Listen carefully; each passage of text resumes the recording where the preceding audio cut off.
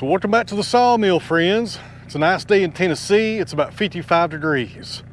That's really nice for this time of year. What's the date? February the 20th. It's still winter time and we're in the 50s. Let's get to work, guys. Got a lot going on today.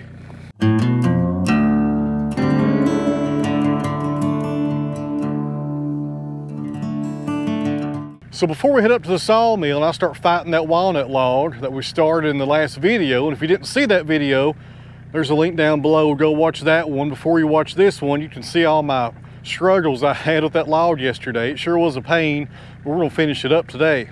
So before we head up there, I got the excavator warming up. I need to cut some firewood out of some walnut scrap down here at the trailer and also dig up 2 tree stumps. You guys hang in there. This is the leftover walnut from yesterday that we hauled in. That one had a dog leg, that's why it got cut off, and this one here is the same reason.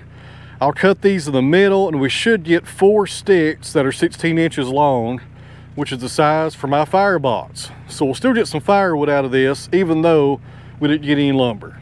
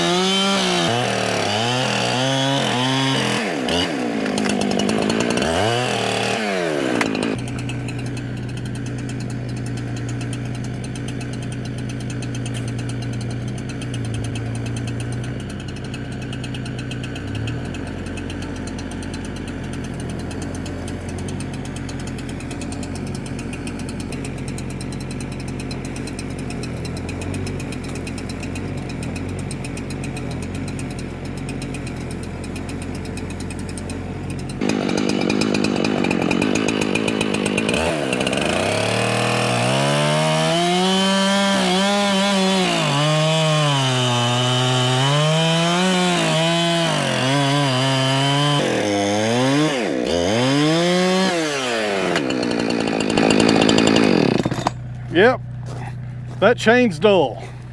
Well, now that I think about it, I was using that chainsaw last night on that walnut log. And if you guys saw that video, I'm pretty sure the chain hit that ceramic insulator. That's probably why it's dull. We'll drop these off and I'll get the track loader out here in a little while, take these down to the log splitter.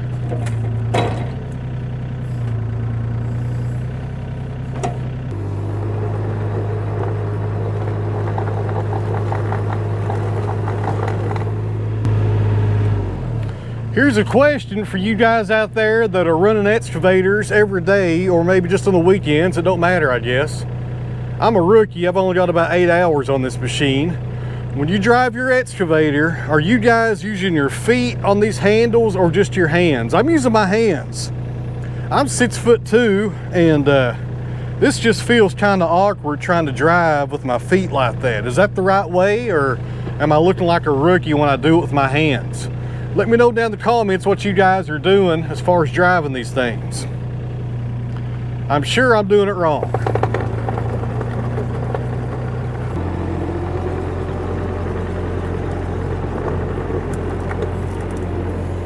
Looks like I got an audience today.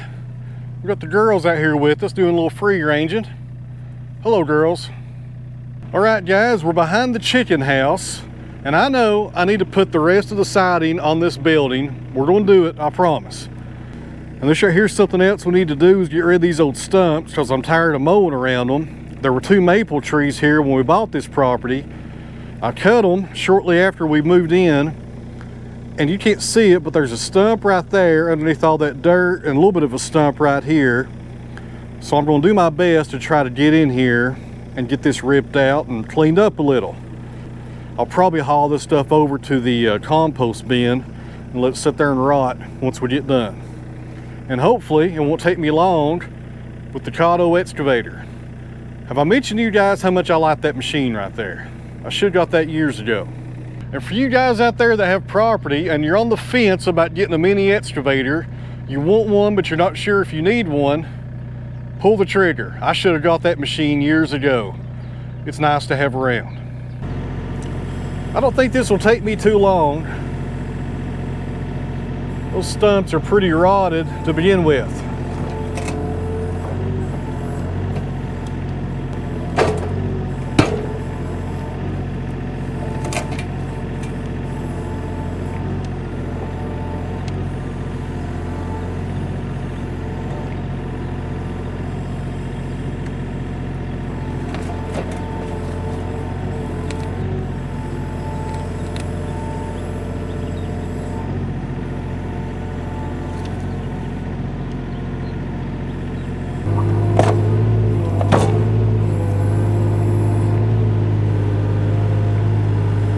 There we go.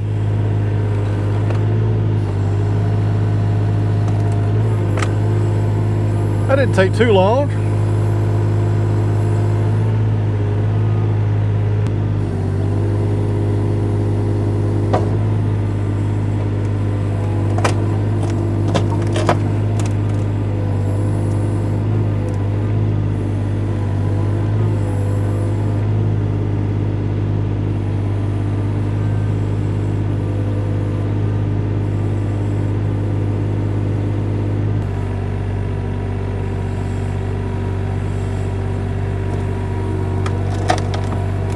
There we go. Now we got it out of there.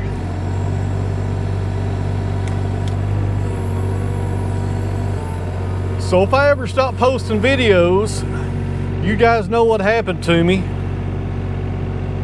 I've gone into the stump removal business. I tell you what, that's fun right there. I think I could do that about every day. All these small roots I'll put in the compost pile, but those big stumps right there, we'll take those to the burn pile with Mr. Cotto and get rid of them. It will take them way too long to break down to fool with them.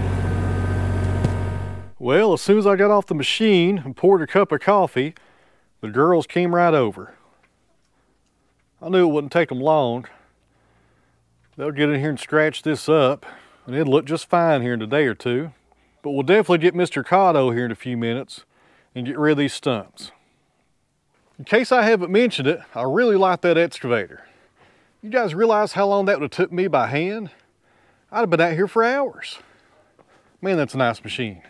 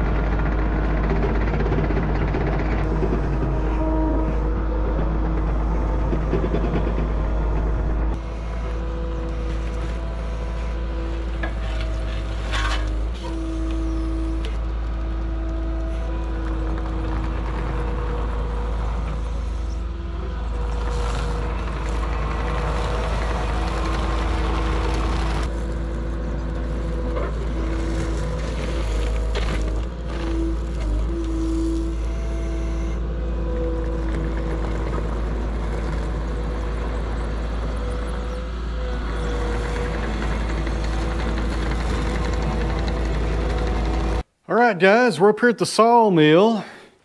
We're gonna finish up this walnut that we worked on yesterday. And there's where we stopped. I had to cut that piece out, and you guys saw the video. It was a day killer right there, but we know now where the ceramic is, so we can avoid that, hopefully. We got two pretty good slabs so far, so that's good right there. Some good looking walnut. So I'm thinking I'm going to flip this over 180 because I don't want to cut this off and be stuck with 7-foot slabs. I want them to be 8 feet long. You know, longer the better. That's more money. You're losing board footage if you cut it off. And I don't know where that insulator is or how deep it is inside the log. So we're going to flip it 180. I may have to come over here with some dunnage and put under that to mimic the offset right there, so we can get a nice flat cut. It's going to take some finagling, but I think it'll work out okay, unless there's more insulators in that log. Hopefully there's not. We got a brand new blade on the Sawmill, Joe Maine Silvertip Turbo 7. If you want those blades, call Joe. Cell phone number is in the video description. Looks like the girls have followed me up here, like they always do, until the sawmill gets turned on. They leave when that happens. They don't like the noise.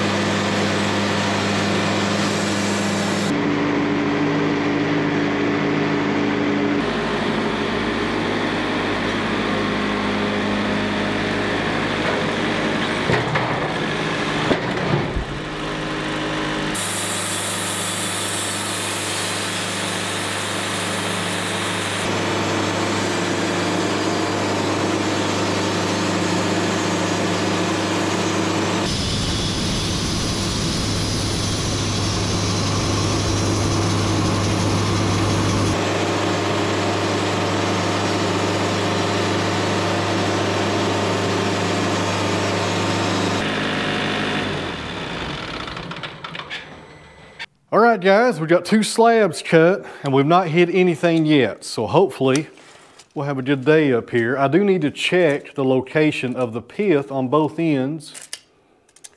We are 2.5 inches down on the far side right there. That's something you want to make sure you do when you do live edge slabs. You want to keep that pith at the same location parallel to the bed on both ends. That way you get nice uniform grain in all of your slabs down through here. And the slab that you cut out of the pith, make sure the pith is right in the middle.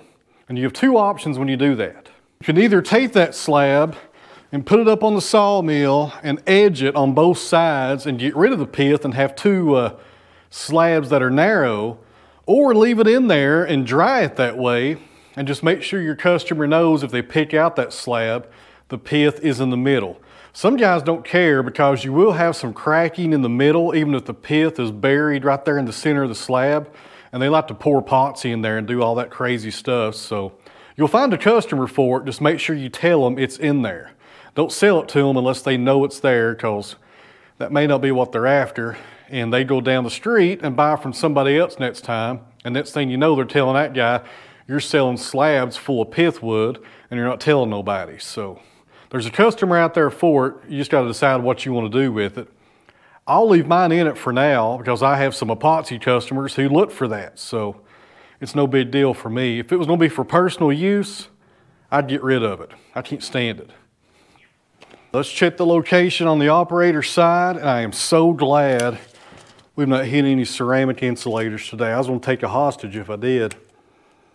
Good deal. 2.5 inches down. So by using this little piece of dunnage right here on the bottom, that was the same thickness of the slab that we sawed yesterday that hit the ceramic insulator, we was able to keep the pith nice and straight on both ends.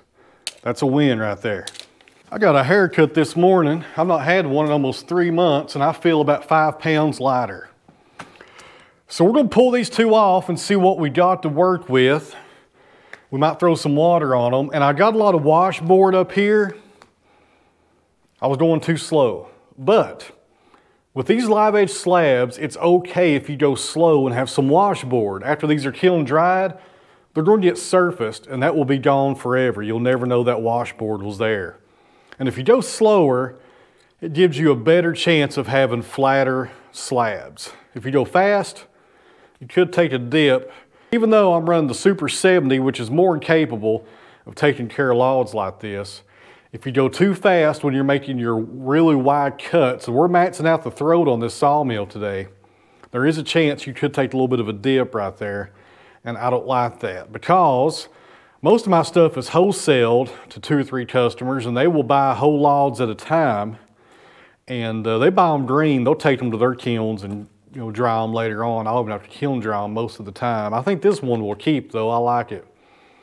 But when they come and pick that stuff up, they inspect the slabs. They don't want to see little waves in there because that's problems they'll have to deal with after kiln drying. And they may lose so much material after they plane it, it loses a lot of value. So I go slower. You may see some washboarding. I don't care because these are nice and flat. And you know they're flat because when I start pushing them off this stack, they stick together. That's always a good sign. They stick together. And my goodness, they're heavy. Man, got some good color right there. Hopefully it's curly like that last slab. So that first one was kind of heavy on the sapwood because it was right there near the bark. Look at there, guys. That's what I'm talking about right there. I'm not exaggerating this or faking anything. I'm never going to fake anything on this channel. I got nothing to gain from it. There's too many guys out there that know what they're doing that will call me out on it and call me it's really fast. So check this out when I talk about flatness. When it's hard to move the slab off of the log on your mill, you know it's flat. It's almost like a suction right there where it don't want to come up, or come off rather. There we go. Man, this thing's heavy. How wide is this? 28 inches right there. It's going to vary just a little, but nothing less than 27 or 26 down there. Man, these are nice. And they're heavy. If you guys don't care to get the other side of that, we'll get this down and take a look at it.